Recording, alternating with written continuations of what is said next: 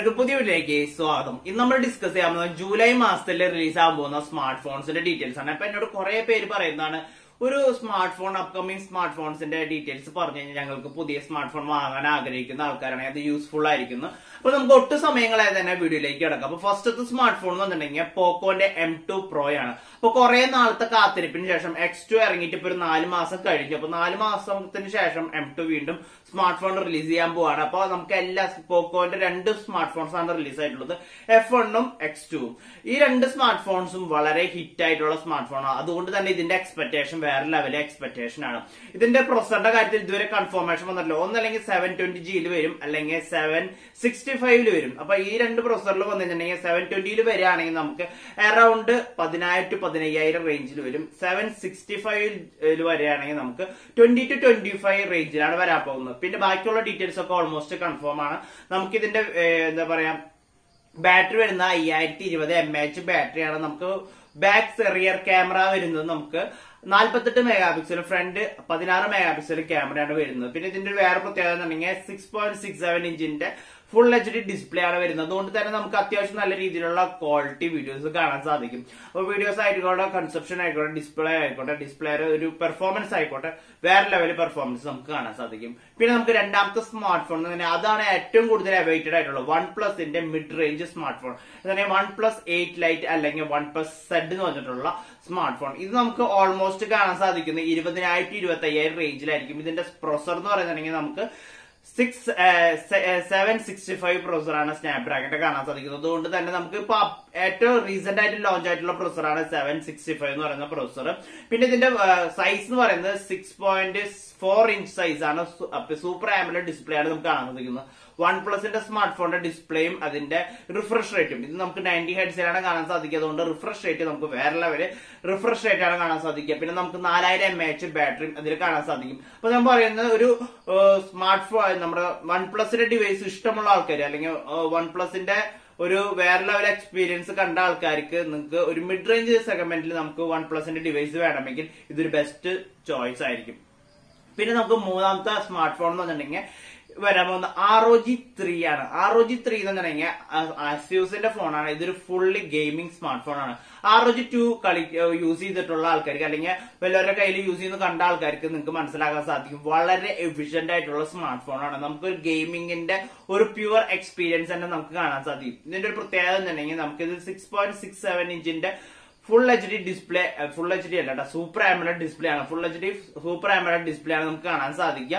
പിന്നെ ഇതിന്റെ ഒരു ക്യാമറ എന്ന് പറഞ്ഞിട്ടുണ്ടെങ്കിൽ 64 മെഗാപിക്സലിന്റെ ക്യാമറ നമുക്ക് കാണാൻ സാധിക്കും. അതുകൊണ്ട് തന്നെ നല്ല രീതിയിലുള്ള ഫോട്ടോസ് നമുക്ക് എടുക്കാൻ സാധിക്കും. നമുക്ക് ഓൾറെഡി ഇതിന്റെ പ്രൊസസറിന്റെ കാര്യം നമ്മൾ 865 പ്ലസ് ആയിട്ടുള്ള ഏറ്റവും പുതിയ സ്നാപ്ഡ്രാഗന്റെ പ്രൊസസറാണ് ഇതിൽ കാണാൻ സാധിക്കുക. അതുകൊണ്ട് തന്നെ നമുക്ക് വളരെ എഫിഷ്യന്റ് ആയിട്ടുള്ള ഗെയിമിംഗ് എക്സ്പീരിയൻസ് നമുക്ക് ലഭിക്കും. പിന്നെ നമുക്ക് ഇതിന്റെ 6000 mAh ബാറ്ററിയാണ്. അപ്പൊ നമുക്ക് രണ്ട് സൈഡിൽ ഇതിന് ഒരു സൈഡിലും വെർട്ടിക്കൽ സൈഡിൽ നമുക്ക് ഇതിന് ചാർജിങ് സ്പോട്ട് ഉണ്ടായിരിക്കും. അതുകൊണ്ട് ഗെയിമിംഗ് സമയത്ത് ചാർജിങ്ങിന്റെ ഒരു പ്രശ്നം വരുന്നില്ല. പിന്നെ നമുക്ക് 6000 mAh ഉള്ളതുകൊണ്ട് സിമ്പിൾ ആയിട്ട് എത്ര ഹെവി ഗെയിം കളിച്ചാലും നമുക്ക് 1 day ചാർജ് ലഭിക്കുന്നതായിരിക്കും. നാലാമത്തെ മൊബൈൽ തന്നെ മോട്ടോറോളയുടെ ഫ്യൂഷൻ എന്ന് പറഞ്ഞിട്ടുള്ള സ്മാർട്ട് ഫോൺ. നമുക്ക് ഓൾറെഡി റിലീസ് ആയിട്ടുള്ള മോട്ടോറോയുടെ 1 ഫ്യൂഷൻ പ്ലസ് എന്ന് പറഞ്ഞ സ്മാർട്ട് ഫോണിന്റെ അനിയനായിട്ട് വേണമെങ്കിൽ നമുക്ക് ഇതിനെ പറയാൻ സാധിക്കും. ഇതിന്റെ ഓൾറെഡി ചെറിയ വ്യത്യാസം മാത്രമാണ് നമുക്ക് കാണാൻ സാധിക്കുന്നത്. നമുക്ക് ഇതിന്റെ പ്രൊസസർ നമുക്ക് സ്നാപ്ഡ്രാഗന്റെ 710 പ്രൊസസറാണ് കാണാൻ സാധിക്കുക. പിന്നെ ഇതിന്റെ ക്യാമറ 48 മെഗാപിക്സലാണ്. ഇതിന്റെ റേഞ്ച് നമുക്ക് എക്സ്പെക്ട് ചെയ്യാൻ പറ്റുന്നത് 10,000 to 13,000 ആണ്. നിങ്ങൾക്ക് ബാക്കിയുള്ള ഡീറ്റെയിൽസ് ബാക്കിയെല്ലാം സെയിം ആണ്. നമുക്ക് ഇത് ബാറ്ററി ആയിക്കോട്ടെ 5000 mAh ആണ്. പിന്നെ നമുക്ക് ഇതിന്റെ സൈസ് ആയിക്കോട്ടെ 6.5 ഇഞ്ചിന്റെ ഫുൾ HD ഡിസ്പ്ലേ ആണ് വരുന്നത്. ഇനി നമുക്ക് അഞ്ചാമത്തെ സ്മാർട്ട് ഫോണിലേക്ക് ഇറക്കാം. അഞ്ചാമത്തെ സ്മാർട്ട് ഫോൺ റിയൽമിയുടെ സൈഡിൽ നിന്ന് വരുന്ന സ്മാർട്ട് ഫോണാണ് റിയൽമി C11. ഇത് ഓൾറെഡി ഈ സ്മാർട്ട് ഫോണിനെ പറഞ്ഞു കഴിഞ്ഞാൽ മിഡ് റേഞ്ചിന് താഴെ നിൽക്കുന്നതാണ്. ഒരു 7,000 to 10,000 റേഞ്ചിൽ വരുന്നതാണ്. നമുക്ക് റിയൽമിയുടെ C3 ഉണ്ടല്ലോ, അതിന്റെ തന്നെ വേറെ ഒരു വെർഷൻ തന്നെ പറയാൻ സാധിക്കും. ഇതിന്റെ ഫസ്റ്റത്തെ ടൈം മീഡിയടെക്കിന്റെ ഹീലിയോ G35 വരുന്ന പ്രൊസസറിൽ വരുന്ന സ്മാർട്ട് ഫോണാണ്. പിന്നെ ഇതിന് ഡുവൽ ക്യാമറ വരുന്നുണ്ട്. പിന്നെ നമുക്ക് ഇതിന്റെ 5000 mAh ബാറ്ററിയാണ് വരാൻ സാധിക്കുന്നത്. അപ്പൊ അതുകൊണ്ട് തന്നെ നമുക്ക് അത്യാവശ്യം ഡീസന്റ് നോർമൽ യൂസിന് ഉപയോഗിക്കുന്ന ആൾക്കാർക്ക് അല്ലെങ്കിൽ ഒരു സ്മാർട്ട് ഫോൺ ചെറിയ എന്താ പറയാ ഹെവി യൂസ് അല്ലാതെ നമുക്കൊരു സാധാരണ സ്മാർട്ട് ഫോൺ വാങ്ങണമെന്ന് ആഗ്രഹിക്കുന്ന ആൾക്കാർക്ക് ബെസ്റ്റ് സ്മാർട്ട് ഫോൺ ആയിരിക്കും ഇത്. പിന്നെ നമുക്ക് അടുത്ത സ്മാർട്ട് ഫോൺ 6ാമത്തെ സ്മാർട്ട് ഫോൺ ഏതെന്നുണ്ടെങ്കിൽ നമ്മുടെ റിയൽമിയുടെ 6S എന്ന് പറഞ്ഞിട്ടുള്ള സ്മാർട്ട് ഫോൺ. ഈ 6Xനെ കുറിച്ച് പറയുകയാണെങ്കിൽ നമുക്ക് ഈ 6 എന്ന് പറഞ്ഞിട്ടുള്ള ഇറങ്ങിയിട്ടുള്ള സ്മാർട്ട് ഫോൺ ഉണ്ട് റിയൽമി 6. അതിന്റെ വേണമെങ്കിൽ ഒരു ചെറിയ ലൈറ്റർ വേർഷൻ എന്ന് പറയാൻ സാധിക്കും. എന്താണെന്നുണ്ടെങ്കിൽ ഇതിന്റെ ഉള്ളിൽ മീഡിയ ടെക്കിന്റെ ഹീലോ G90T തന്നെയാണ് നമുക്ക് കാണാൻ സാധിക്കുന്നത്. ഇതിന്റെ ഒരു പ്രൊസസറിന്റെ ഒരു എഫിഷ്യൻസി നമുക്ക് എല്ലാവർക്കും അറിയാം. നല്ലൊരു ഗെയിമിംഗ് സ്മാർട്ട് ഫോണാണ്. നമുക്ക് ഇതിന്റെ ഒരു പ്രൈസ് നമുക്ക് എക്സ്പെക്ട് ചെയ്യാൻ സാധിക്കും. നമുക്ക് അറൌണ്ട് 10 to 13 അത് ആ റേഞ്ചിലായിരിക്കും. പിന്നെ ഇതിന്റെ ബാറ്ററി എന്ന് പറഞ്ഞിട്ടുണ്ടെങ്കിൽ 5000 mAh ബാറ്ററി ആയിരിക്കും. അതുകൊണ്ട് തന്നെ നമുക്ക് നല്ല രീതിയിലുള്ള പെർഫോമൻസ് നമുക്ക് കാണാൻ സാധിക്കും. ബാറ്ററി ഒരു ഡീസന്റ് സ്മാർട്ട് ഫോൺ, അങ്ങനെ ഹെവി സ്മാർട്ട് ഫോൺ എന്ന് പറയാൻ പറ്റില്ല. ഒരു ഡീസന്റ് സ്മാർട്ട് ഫോൺ നമുക്ക് ബഡ്ജറ്റിൽ കിട്ടുന്ന ഒരു സ്മാർട്ട് ഫോൺ എന്ന് വേണമെങ്കിൽ നമുക്ക് പറയാം. 7ാമത്തെ സ്മാർട്ട് ഫോൺ എന്നുണ്ടെങ്കിൽ സെൽഫോൺ 7 ആണ്.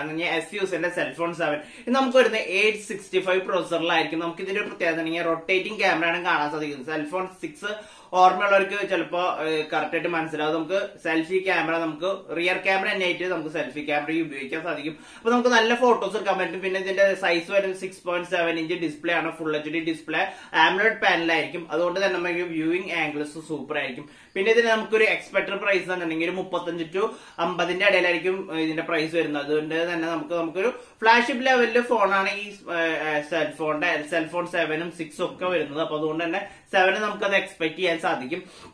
പിന്നെ 5000 mAh ബാറ്ററിയാണ്. അതുകൊണ്ട് തന്നെ നമുക്ക് 1 day സിമ്പിൾ ആയിട്ട് നമുക്ക് ബാറ്ററി ബാക്കപ്പ് ലഭിക്കുന്നതായിരിക്കും. അപ്പൊ 8th സ്മാർട്ട് ഫോൺ എന്ന് പറഞ്ഞാൽ നമുക്ക് മോട്ടറോളയുടെ എഡ്ജ് ലൈറ്റ് ആണ്. ഈ എഡ്ജ് ലൈറ്റിനെ കുറിച്ച് പറയുന്നത് ഇതിന്റെ പ്രൊസസർ 765G ആണ് വരുന്നത്. അതുകൊണ്ട് തന്നെ നമുക്ക് ഒരു മിഡ് റേഞ്ച് സെഗ്മെന്റിൽ കാണാൻ പറ്റുന്ന സ്മാർട്ട് ഫോൺ ആയിരിക്കും. നമുക്ക് ഒരു എക്സ്പെക്ടഡ് പ്രൈസ് എന്നുണ്ടെങ്കിൽ 25 to 35 ആണ്. അപ്പൊ ഇതിന്റെ ബാറ്ററി ബാക്കപ്പ് എന്ന് പറഞ്ഞിട്ടുണ്ടെങ്കിൽ നമുക്ക് 5000 mAh ബാറ്ററിയാണ് കാണാൻ സാധിക്കുക. അപ്പൊ അതുകൊണ്ട് തന്നെ നമുക്ക് OLED ഡിസ്പ്ലേ ആണ് കാണാൻ സാധിക്കുക. അതുകൊണ്ട് തന്നെ നമുക്ക് ഡിസ്പ്ലേ ക്വാളിറ്റി സൂപ്പർ ആയിരിക്കും. പിന്നെ നമ്മുടെ മോട്ടറോളയുടെ കാര്യം പറയേണ്ടത് സ്റ്റോക്ക് ആൻഡ്രോയിഡ് ആണ്. അതുകൊണ്ട് തന്നെ നമുക്ക് ആഡ്സും കാര്യങ്ങളും ഉണ്ടായിരിക്കുക. കറക്റ്റ് പ്യുവർ ആൻഡ്രോയിഡ് എക്സ്പീരിയൻസ് ആയിരിക്കും നമുക്ക് ലഭിക്കുക. നമുക്ക് അടുത്ത സ്മാർട്ട് ഫോണിലേക്ക് എടുക്കുമ്പോൾ നമുക്ക് Pixel 4a ആണ്. നമുക്ക് 9ാമത്തെ സ്മാർട്ട് ഫോൺ Pixel 4a. ഇതിന് Pixel 4a ഒരു കാര്യം പറഞ്ഞു, നമുക്ക് ഇതിന്റെ ഉള്ളിൽ ഇതുവരെയായിട്ട് പിക്സൽ കുറെ കാലങ്ങളായി ഇപ്പർ റിലീസ് എന്ന് പറഞ്ഞിട്ട് പറയുന്നു. എന്നാണ് റിലീസ് ആവുന്ന ഇപ്പോഴും കൺഫർമേഷൻ ലഭിച്ചിട്ടില്ല. ഇതിന്റെ 12 മെഗാപിക്സൽ ക്യാമറ പ്ലസ് 8 മെഗാപിക്സൽ ക്യാമറയാണ്.